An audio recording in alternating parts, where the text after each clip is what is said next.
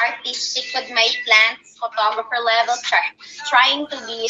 Pero I shared about these two. These actually, so yes, ito muna tayo. So these two, I have two money trees. Ito medyo, actually this went through a phase na ang dami ng leaves na nag-drop, pero it's now pushing more leaves again. These are my money trees, or scientific terms is the scientific term is Pachira aquatica. So ito po ang aking money tree. Dalawa ang money tree ko kasi hindi ako makapag-decide kung gusto ko ba yung ganito yung trunk na twisted together or ganitong trunk na parang just nice and strong. So I got both.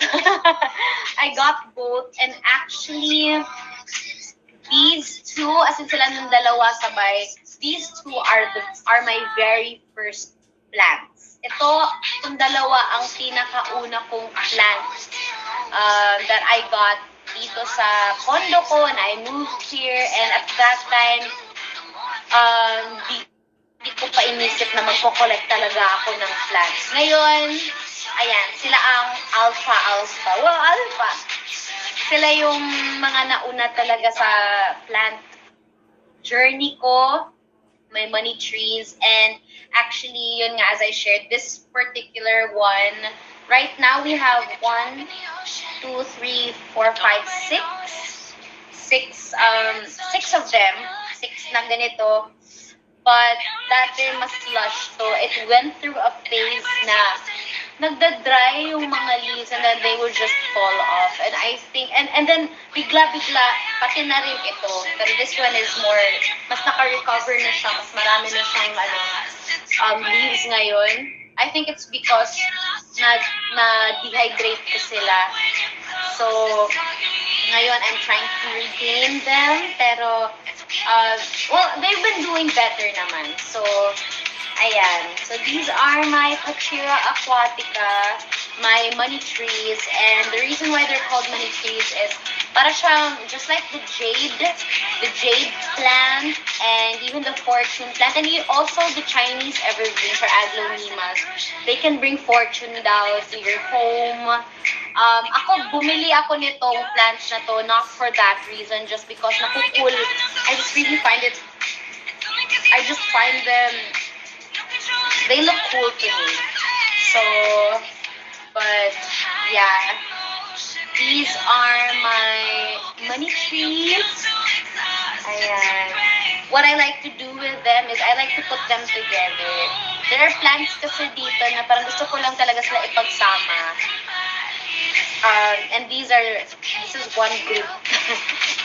Well, ito sila, lagi silang magkasama. Gusto ko lang isama silang dalawa kasi parang it makes them look fuller pa. Ayan o. So, ito solo, and then pagdikit ko siya, ayan o, mas mukha siyang mas makapal together. Wala lang. Gusto ko lang. So, yeah. Yun lang. That is my money tree.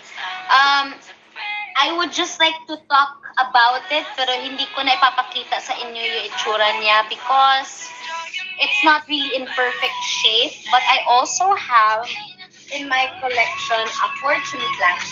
I also have a fortune plant dito sa collection ko. Hindi ko lang siya mausog right now because mabigat siya. Hindi siya kasya dito sa maliit kong space. But I also have a fortune plant. Isa din yun sa mga pinakauna kong mga plants sa collection ko. And meron silang belief also sa mga feng shui with fortune plants na dapat you buy a fortune plant or a pot of fortune plants, dapat odd number. I don't know why. Pero, I mean, yun lang. Meron lang silang mga feng shui na gano'n na dapat odd number. So, dapat it's either isa lang, or tatlo, or 5, or 7, in one pot, ha. Pero as yun nga, it's just feng shui naman. It's up to you if you believe that or not.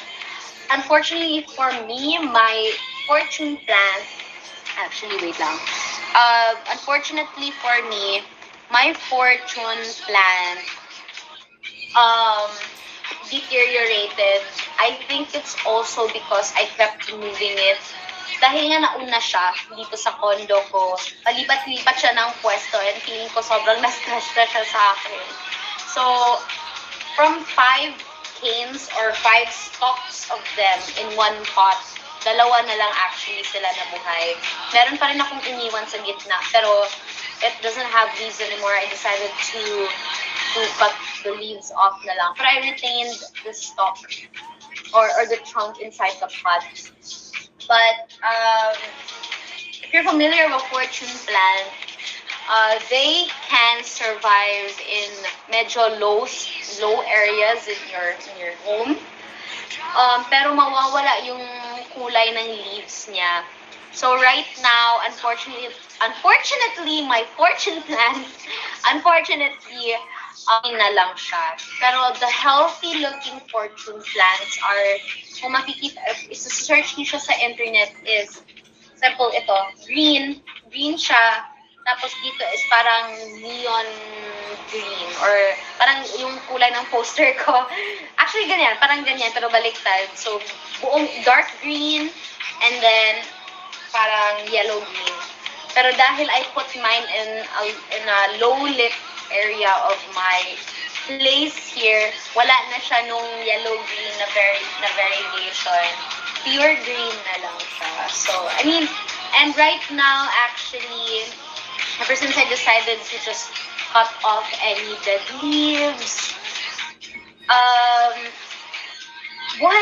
actually, it's doing better. Sometimes you just really need to give them a chance. I did have plants before na dahil sa sobrang pangit na niya, I gave up on them. I gave up on them right away. Pero my fortune plant is one that I didn't want to kasi I saw that there's still hope. There's a hope. Hinggan niyo na ba yung bago kong song, Phoenix? Please don't forget to stream and support it as well. But anyways, yun lang. Gusto ko lang i-share sa inyo yung money tree ko and my fortune plant na hindi ko na ipapakita sa inyo. But right there. It's like literally right in front of me. Hindi lang siya magkakasya dito sa space ko ngayon. So, saka na yan. Anyways, you know, that's all, folks. Tapos na live stream, char. No, that's all. Yun lang. Di naman kayo nakikinig sa ano ko. Dal-dal ako ng dal-dal. Pinapagod ko, boss ko. Di naman kayo nakikinig. So, oh well. I'll just do what I can do. Thank you, guys. Thank you sa mga patuloy na nagda-drop ng gifts. Maybe we should try to reach kahit 175 and then I can sing another song for you guys. I might also finish earlier today with my stream because I've just been out all day. Puyat ako last night kasi late na rin tayo natapos. Syempre, pagkatapos natin mag-stream last night, di pa ako natulog agad. Kasi dami ko pang gagawin, nag-aral pa ako. So, we might finish a little earlier today. So, maraming salamat po sa lahat ng, and my voice is still paused. So, I mean, I'm doing the best that I can. It hasn't been every day that I've been live streaming, so my voice is taking a toll on it.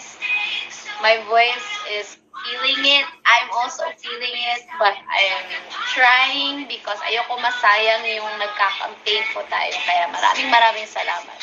Thank you to everyone who's here. Thank you to everyone who's sending gifts. Maraming salamat po. Can you hear it? I'm dying.